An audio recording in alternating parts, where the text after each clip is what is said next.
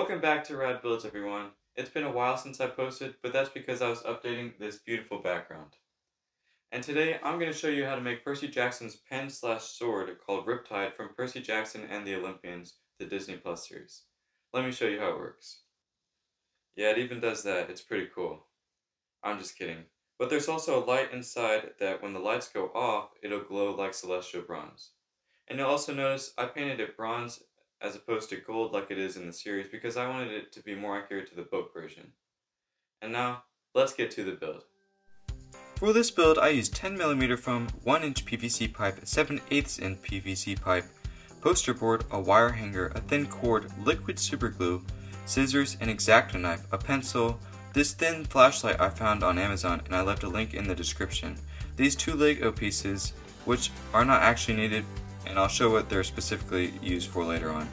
Pliers/wire cutters, painter's tape, Scotch tape, 2mm foam, 120 grit sandpaper, this dremel as well as a sanding bit and a cutting bit, this flexi spackling, which I'm not sure if it's actually more flexible than normal spackling, but I like to think so. Silver spray paint as well as bronze spray paint, and the patterns in the description.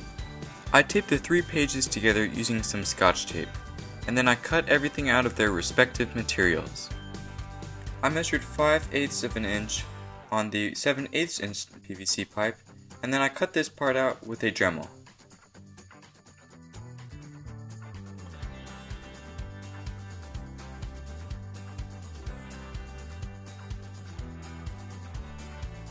I repeated this process to cut off 3 inches of the 1-inch PVC pipe. As you can tell, I am removing the clip from the thin flashlight.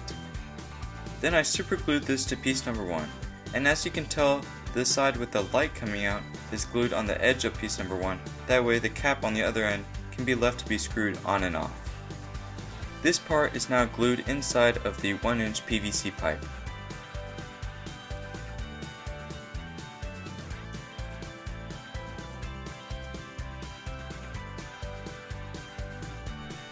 I glued piece number 2 around the cap of the flashlight.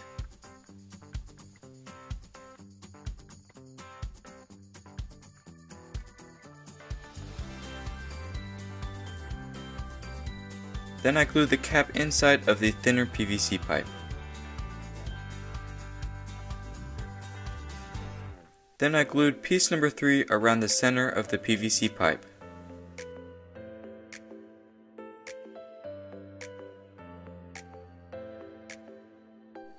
Then I glued piece number 4 over top of that.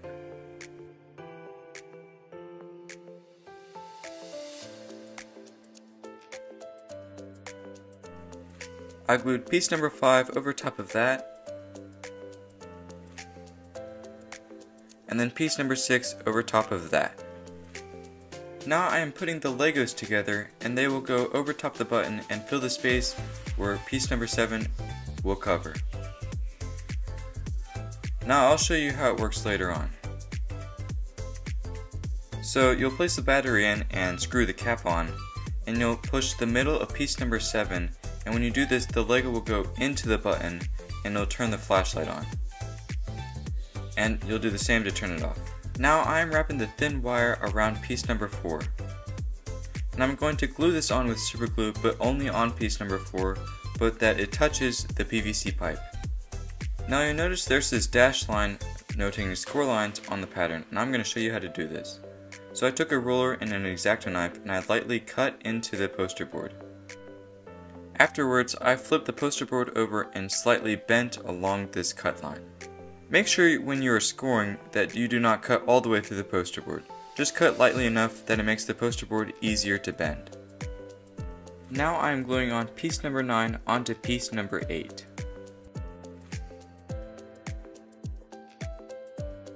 And I glued piece number 10 on the other side. As you can tell, I also scored piece number 11, and then I glued this piece onto pieces numbers 9 and 10. Now I am going to smear a layer of superglue onto the middle of the sword. What this does is it makes the poster board more see-through. And because the outer edges have 3 layers of poster board, the light won't come through there, but it will come through the middle because it only has 1 layer. And that's what we want. I repeated this process for the other side of the sword. I used the wire cutters to cut off the hook of the coat hanger. And then I straightened out the coat hanger. I cut a piece off that was about 25 inches long and I placed it inside the handle. Then on the other side I put the remainder of the straightened coat hanger. Now I'm using painter's tape and an exacto knife to cut out a sliver to go along the middle of the sword. I'm going to spray paint the insides of the sword silver so that the light better reflects inside the sword, but I don't want the spray paint to cover where I place the super glue so that the light can shine through. So I'm using painter's tape to cover this part up. And as you can tell, I only spray painted the insides of the blades. After this, I used an exacto knife to remove the painter's tape.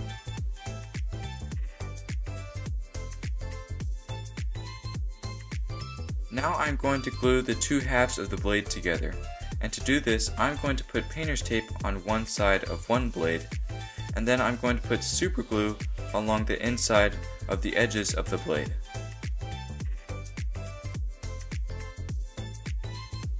Now I'm placing the other half of the blade over top.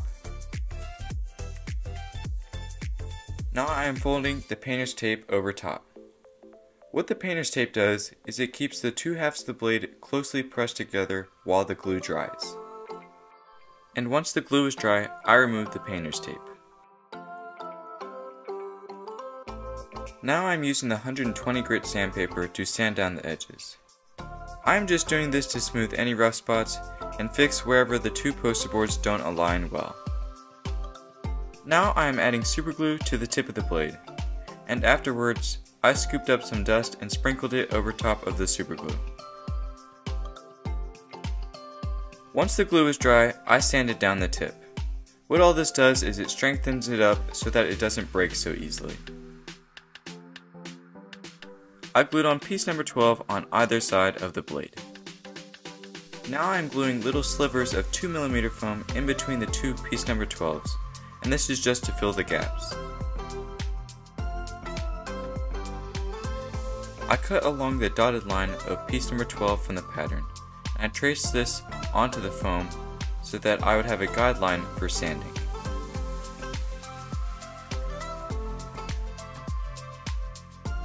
I used the sanding bit and the dremel on piece number 12 to make a smooth connection from the blade to the PVC pipe. After this, I covered the wire coat hanger in super glue, and then I slid this inside the blade. I added more super glue onto the piece number 12 so I could make a firm connection between them and the PVC pipe.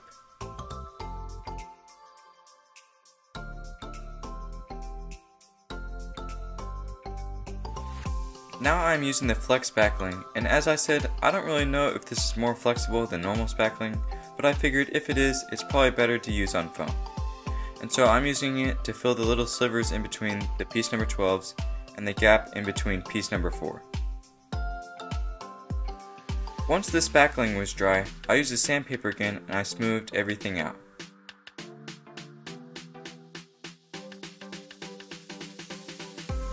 Then I took the sword apart and I covered everything electronic in painter's tape. Then I covered the entire sword in a thin coat of metallic bronze spray paint. And on the blade of the sword, I made sure to spray a very thin coat so that way the light could shine through when the lights are off. But that's that, and once you put the AAA battery inside and the two pieces back together, the sword is complete.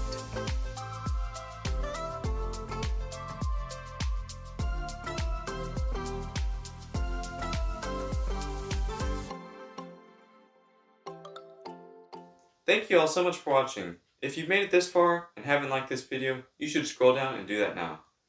I make things from Percy Jackson, the MCU, Stranger Things, and if that sort of thing interests you, you should subscribe and hit that notification bell to hear about all my new video releases. And if you haven't already, you should go check out some of my older videos, and you can find those on my channel, RAD Builds.